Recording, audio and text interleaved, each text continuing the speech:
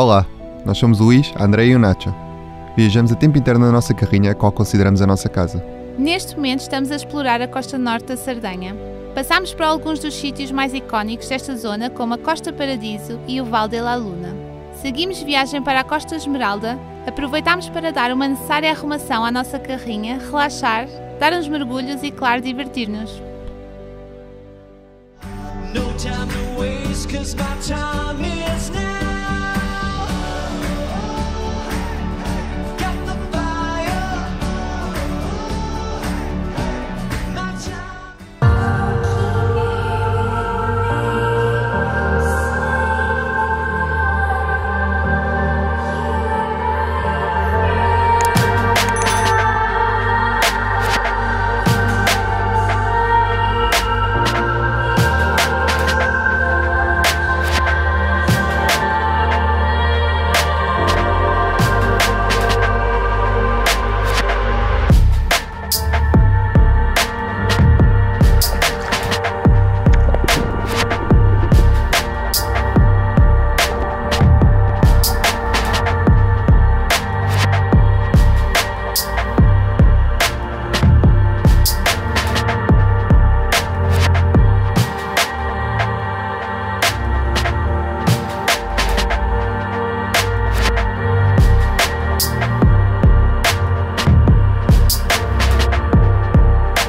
Estamos em Costa Paradiso e viemos aqui a uma praia que eu não sei pronunciar, não vou deixar aí. E tem que fazer uma pequena caminhada a partir ali da Costa Paradiso, ali da vila. Parece-nos ser uma vila bastante luxuosa, portanto ali com as casas da cor das rochas, assim alaranjado, muito bonito. E tem que fazer uma caminhada para aí de 8 minutos e depois vai-se ter ali uma praia, uau, paradisíaca mesmo. São quase todas aqui, mas é mesmo a verdade. É ali no meio das rochas, depois também tem o rio. Pá, e está ali mesmo num vale, ou não sei como é que aquilo se possa ser chamado. É pá, espetacular, água boa, a areia também, assim branquinha. Uau, estamos a adorar isto.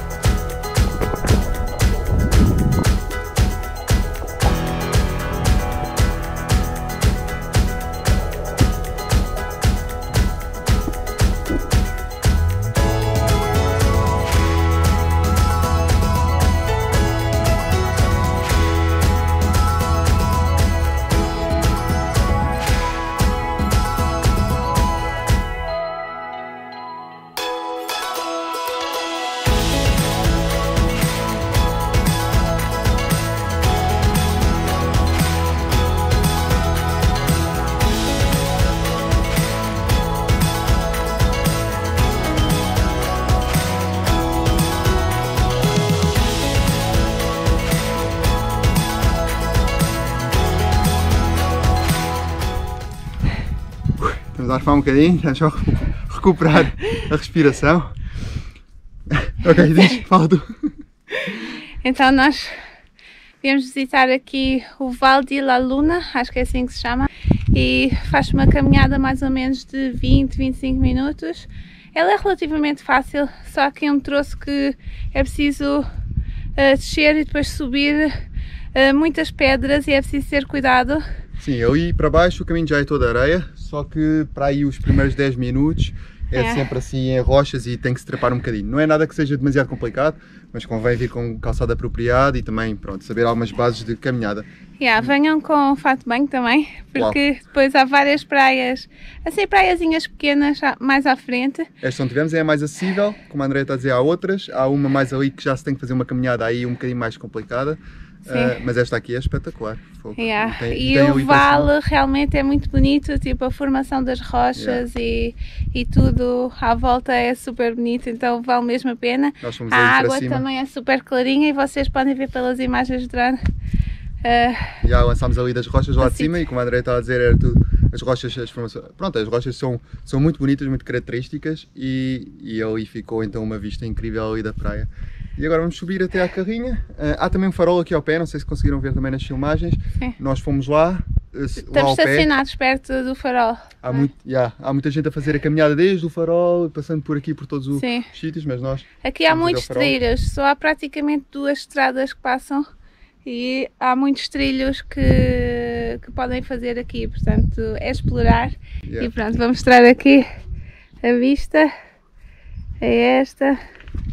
Já estamos a subir, pronto, é este tipo de pedras que nós temos que subir. Isto é o habitat natural do Nacho. E o Nacho está no parque de diversões, para não variar. Vamos continuar. Está calor.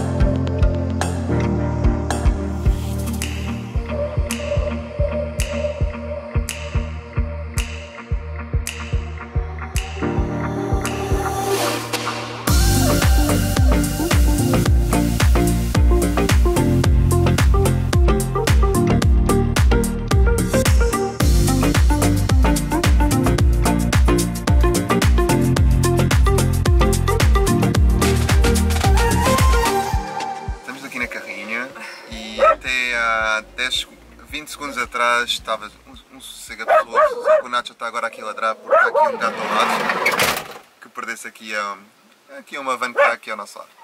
Nós estamos aqui num sítio espetacular, aqui ao pé da... não é espetacular, mas é muito fixe, está-se muito bem. É calminho, exato, e estamos mesmo aqui ao pé da praia, não é mesmo direto na praia, mas é aqui numa zona aqui de relva, muito ao pé da praia. Agora vamos jantar, estivemos num sítio incrível também há pouco, dava para ver a Córcega, dava para ver até Bonifácio, onde os nossos amigos daqui para ali tiveram, dava para ver aquelas falésias. Vejam o vídeo deles, que eles mostram lá, está muito fixe, e dava para ver, não é assim tão longe a Córcega da Sardenha. E agora vamos jantar. A André fez aqui umas massas com refogado e vamos acompanhado aqui de uma cerveja que nos parece ser tradicional aqui da Sardenha. Da Sardenha. E que usa, talvez. Um problema que não é muito falado aqui na VANLIFE é realmente os mosquitos. Já estou todo picado, deixamos aqui a carrinha aberta. As melgas. As melgas, sim, as melgas. Estou todo já picado. Deixamos aqui a carrinha aberta. Como eu estive a cozer massas para não estarmos fechados cá dentro com as massas e tudo a fazer, está muito abafado. Pronto, tive que abrir a porta e depois há consequências. Fomos comidos vivos, estamos aqui cheio de borbulhas já. Já acendi uma velinha, citronela. E pronto, era para estarmos aqui ao pôr do sol, aqui num sítio fixe, mas está cheio de melgas, então já nos temos de fechar aqui. Bem, vamos jantar, até amanhã. Ora, bom dia. Bom dia. Pernoitámos aqui, super bem. Estavam aqui mais 2 autocaravanas, entretanto já se foram. E é um sítio muito fixe, muito calminho. E depois deste lado ali já temos umas mini praiazinhas. Mas hoje está um bocado de vento, já não está tão agradável. Mas mesmo assim vamos aproveitar ali a praia. Pode ser que ali embaixo esteja um bocado menos vento.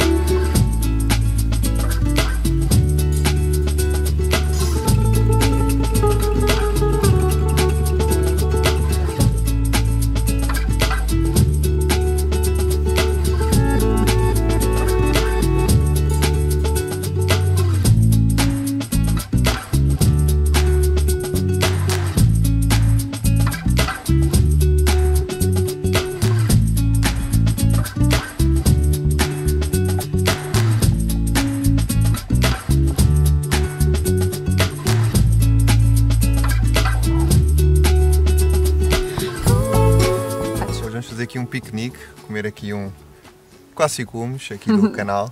A André faz um ótimo hummus. Vamos comer aqui com umas bolachinhas. Hoje não temos nachos. Vamos ter que fazer uma... Com umas crackers. Não é a mesma coisa, mas é bom na mesma. Aqui a cerveja tradicional aqui da Sardenha, que também mostramos ontem. Temos aqui umas bolinhas de queijo, batata frita. E pronto, é assim e umas pipas também, ainda de Espanha. Eu pus porque temos que comer. O Nacho também se está a lamber, já comeu. Temos um belo pôr do sol, dá para ver ali. Eu penso que seja uma ilha, cá ali. Agora não sei também o nome, mas dá para ver ali as montanhas ou a serra assim, cor tons rosa. Dá para ver também o mar. Está-se muito bem aqui, um sítio giro. Esta é a nossa vista. Tem ali as árvores à frente, mas dá para ver. Ali embaixo é a praia. Mas nós temos aqui a nossa mantinha. Aí está-se mesmo bem, pôr do sol. Ainda se está bem, estamos aqui de t-shirt, calções. A cá começa a arrefecer e os mosquitos começam a aparecer, portanto vamos comer rápido. Mas desfrutar e é isso. Relax.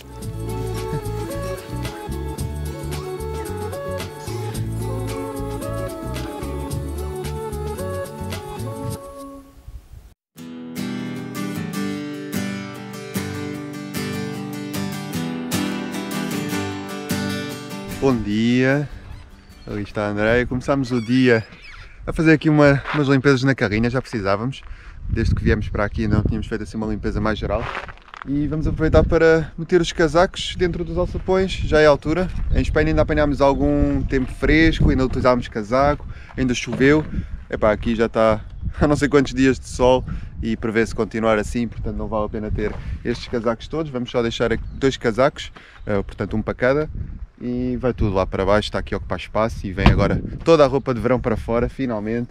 Portanto, isto dá um bocado de trabalho porque as coisas estão aqui dentro do alçapão, tem que se desmanchar a cama e depois tem que se tirar as caixas lá dentro, tem que se tirar também as caixas da roupa que está a ser usada para trocar da roupa que não está a ser usada com a roupa que está a ser usada.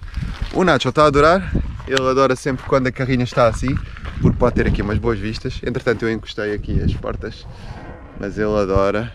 Tem aqui a janela para ver as vistas. Mas ele está a adorar, pode aqui apanhar sol, fica ali deitadinho assim na sua caminha que agora está em sofá, não é, Nacho?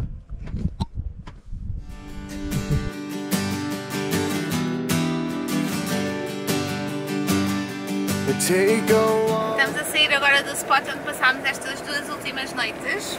Foi muito fixe, é um lugar super tranquilo. Aproveitámos para arrumar a carrinha, para limpar, para organizar a roupa, trocar para a roupa de verão. Essa logística toda que também é necessária fazer de vez em quando. Sim, já precisávamos mesmo. Já mesmo, porque já tínhamos lavado a roupa em Espanha, portanto antes de vir para aqui, já não me lembro há quanto tempo é que foi, há uma semana. E a roupa tem estado dentro do chuveiro, que é o nosso espaço de arrumos, sempre vai tudo lá para dentro. Sim, então... mas já estava toda seca e estava toda dobrada, só faltava mesmo arrumar.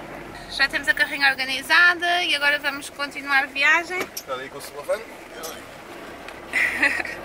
Vamos para outra zona de praias também. Sim, vamos primeiro buscar água. Aqui não é assim tão fácil de encontrar água, nem de encontrar sítios para despejo sanita. Caixotes de lixo também é outro problema, a reciclagem praticamente inexistente. Sim, depois se calhar falamos mais a fundo sobre esse problema aqui na Sardenha, em Itália no geral. Sim, ainda não estivemos em Itália, portanto não podemos confirmar, mas pelo que já ouvimos dizer. E então, mas realmente é muito complicado, agora temos que procurar um sítio onde despejar o vidro, onde encher as águas. Depois também explicamos se calhar mais em pormenor como é que estamos a fazer nestas situações em que não temos onde, por exemplo, despejar as águas sujas, como é que se deve fazer corretamente, porque é bastante importante fazer de forma correta. E depois explicamos melhor isso. Tiramos água aqui numa terrinha. Sim, está no Parque Pernoita, não andamos aí à procura. sim, pronto. A gente vê sempre no Parque Pernoita, ou no Maps.me onde é que há água. Neste caso há aqui uma fontezinha. Tem 2 torneiras até. E queremos que a água potável atundar também para encher os garrafões para beber. E estamos a aproveitar para encher a água restante do tanque. O único problema é que, como as torneiras não têm a rosca, temos que usar o funil para encher ao garrafão. Portanto, esse é o único inconveniente. Vou-vos mostrar como é que se faz para procurarem fontes de água aqui no Parque Fortnite. Então, nós estamos aqui nesta zona, está aqui o ponto azul. Tem que ter a versão Pro, penso que custa 10 € por ano e vale a pena. Vem aqui a filtro e aqui em baixo tem drinking water, portanto água potável. Vocês podem ver que não há muitos sítios, a não ser parques de campismo. Pois, ou parques pagos e assim. Yeah. E então indica este aqui e depois vocês podem aqui abrir, ler os comentários, ver fotos. Porque algumas podem não estar a funcionar, então convém sempre ler os comentários e ver se está funcional. Exato, por exemplo aqui neste aqui onde nós estávamos ao pé desta zona, mas aqui já diz que já não está a funcionar. Portanto, por exemplo aqui também haveria, aqui há muitas fontes, mas podem ver que na Sardenha não há assim tantos pontos de água assim, a não ser em zonas mais residenciais. Exato, mas nestas aldeias assim pequeninas na serra temos encontrado, sim.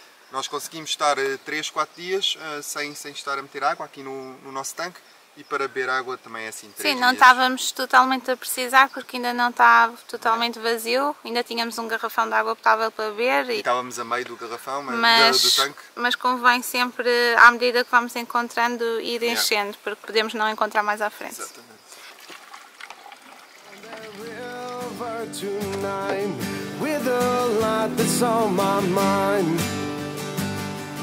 There's some things I could say to you now, but it's better I stay quiet.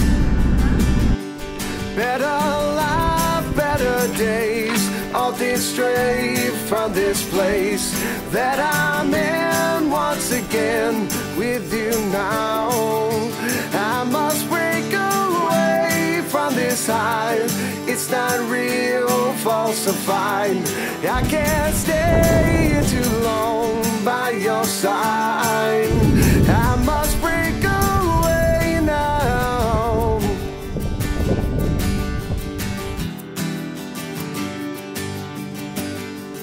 Everyone there has left you alone. Still it's me that sticks around, even though you don't know. Já jantámos, encontramos aqui um sítio para passarmos aqui o fim de semana. Nós ao fim de semana aproveitamos para trabalhar bastante e preferimos estar num lugar o tempo todo, quando podemos, e tentamos também procurar um sítio calminho. E então encontramos aqui um sítio com uma praia deste lado e outra praia daquele lado. Não são das melhores que já vimos por aqui, mas são prainhas pequenas, mas giras.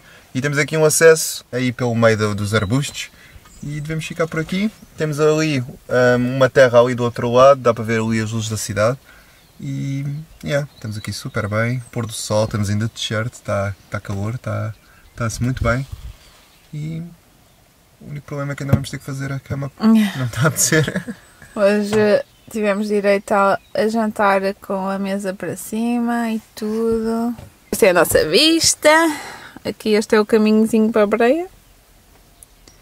E este ali é Palau. Nacho, vamos fechar as portas?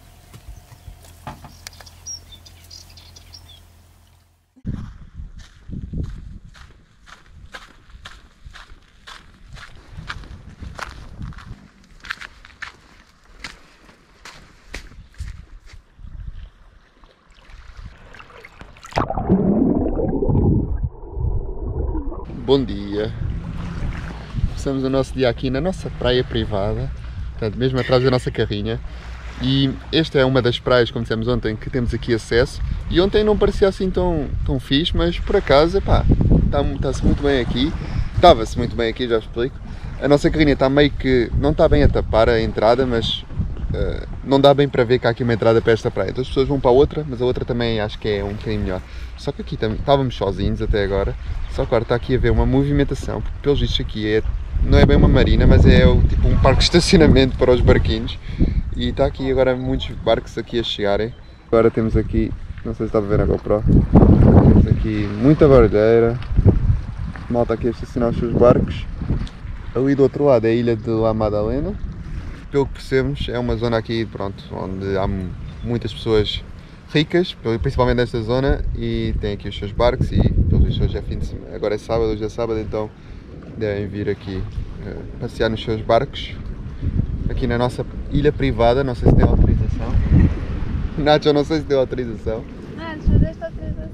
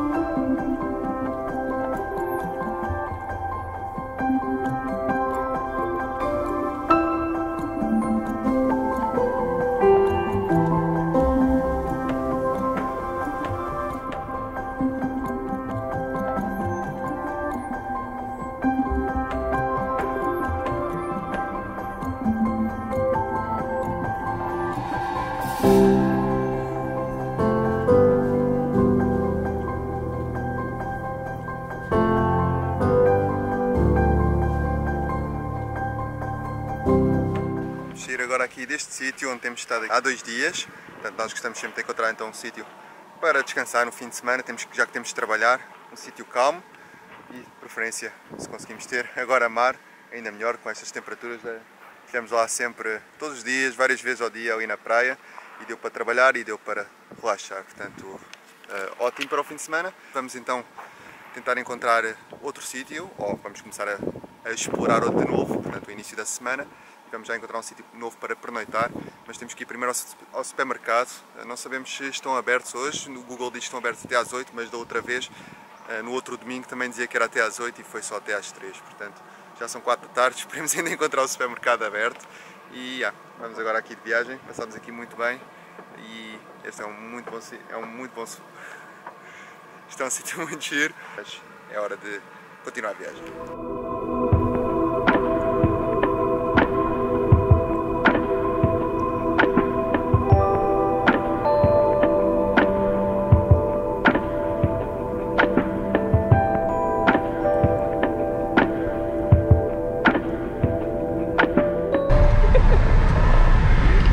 Complicado. Nunca andei de camelo, mas deve ser uma coisa parecida a esta.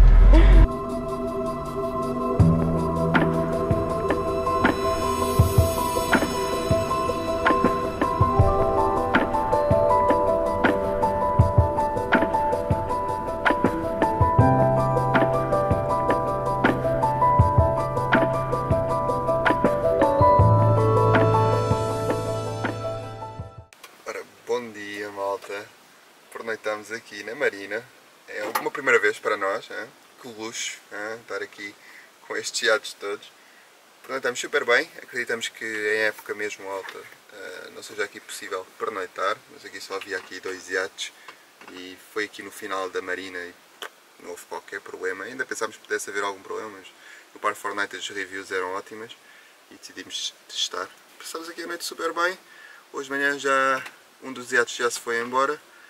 Vamos agora tomar o pequeno almoço. Compramos aqui uns pãezões, não pãezinhos, uns pãezões. E vamos comer umas torradas, um bom café italiano. Já vemos o que é que o dia está... E já vemos o que é que o dia reserva para nós. Engasguei-me todo.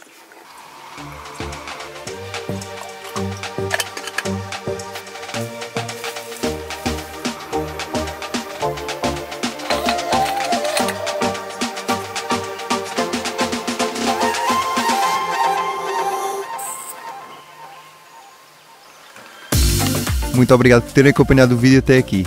Queremos agradecer ao Samuel e à Marta e também ao José e à Ana por se terem tornado nossos patronos e ajudarem o nosso projeto. Esperemos que tenham gostado deste vídeo e se gostaram deem um like, comentem, partilhem e subscrevam se ainda não o fizeram. Tenham uma excelente semana e cá estaremos no próximo domingo.